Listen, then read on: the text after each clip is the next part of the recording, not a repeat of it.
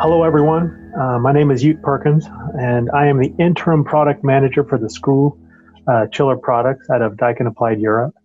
I'm currently working remote from the United States until travel restrictions are lifted, and then I can return to Italy. Until then, it's good to be visiting you via this web conference.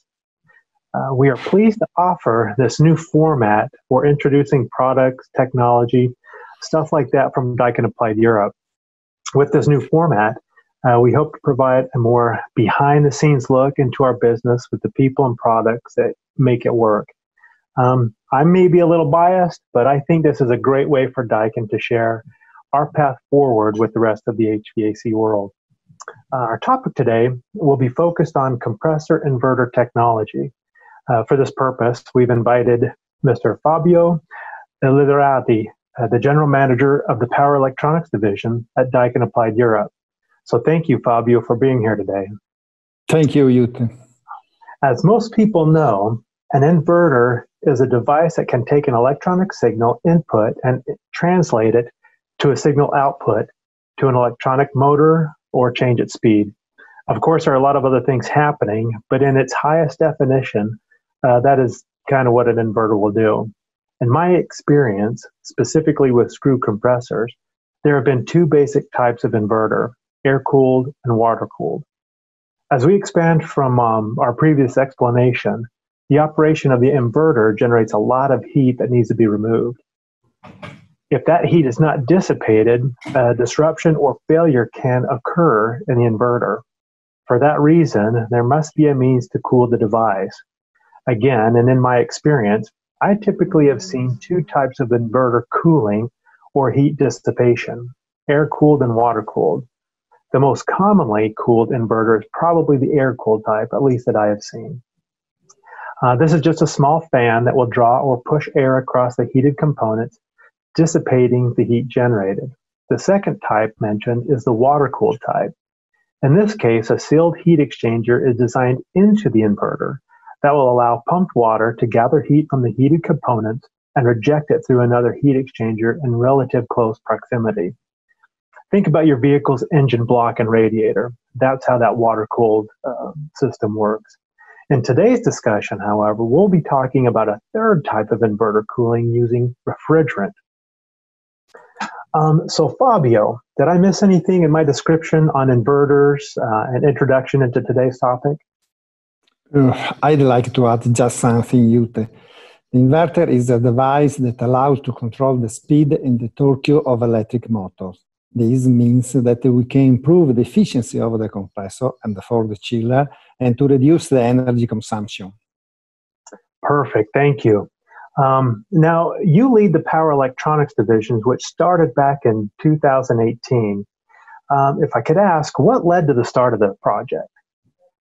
From my point of view, Daikin caught some signals from the market, as for example the energy consumption, and has decided to be strategic to have a direct control of inverter technology. Awesome. So tell me more about your team. How was it for them to become part of the Daikin world, and what are some of the challenges and goals you're facing? Long story. For more than 20 years, my team and I have worked in power electronics.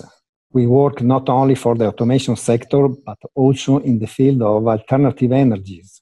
Before joining Daikin, all of us worked in a small and medium-sized company. So now we are proud and enthusiastic to have started a collaboration with a multinational company like Daikin. We can improve our skills about the design and production procedures and deepen the concept of total quality. About the goals, Daikin is the #1 in HVAC market, so we get to design and make inverter for the #1. Yes, absolutely. That is great. And it's very awesome to have you part of the Daikin team, that's for sure. Now, you are currently developing and leading a new type of inverter-cooled drive. And I mentioned the air-cooled and water-cooled. Tell me about what you're doing there. The software embedded in our inverters allows to control different types of electric motors, such as asynchronous and synchronous motors.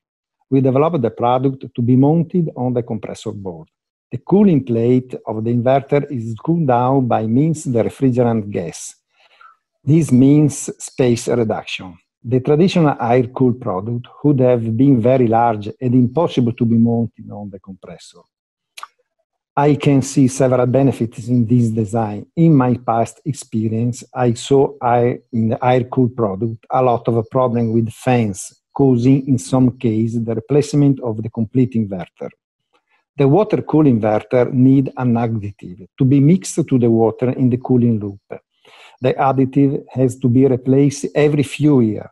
The missed replacement can cause big trouble or, in extreme cases, failure. In my opinion, our solution is very reliable. Absolutely. And you took the words right out of my mouth. I have seen some of those exact same failures and troubles that you were talking about. Now, especially when it comes to the size of the drive. Now, typically with air-cooled drives, the higher ambient temperatures means the higher footprint of the drive. And so that would take up a lot of control cabinet space. So this, to be honest with you, this is fantastic news for me, because that will free up space in my control cabinet when I'm working with engineering to design a chiller to give us more room for other components. That's fantastic. Thank you. Thank you so much. Now, can you tell us about the development of that refrigerant-cooled inverter? More importantly, about the process, like when did the project start? How long did it take? How many tests have you performed? That kind of stuff. And then finally, what are the aspects you need to take into account when developing this kind of technology? Thank you. 2 years ago, we started with the design of inverter size, 330 kilowatt. Now we have a family of a product for screw compressor from 90 to 400 kilowatt.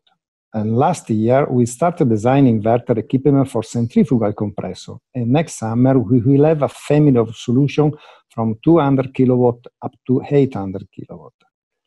About the attitude need, what can I say? Not only excellent electronics and hardware and software skills are required in our team, we also need mechanical know-how and engineering skills. In addition, teamwork and collaboration with design teams of a compressor and chiller area is crucial. Wow. Again, I'm just absolutely blown away by this advancement and cannot wait to see it applied in our products. This is very exciting indeed. Now, as you look to the future, what challenges do you anticipate having to overcome? Well, now we have two important goals. First, to design and realize the low harmonic solution to meet the new needs of market in order to expand our commercial offers. Second, to certificate our inverter according to UL standard for a better collaboration with our Daikin Applied America colleagues. I like the sound of that.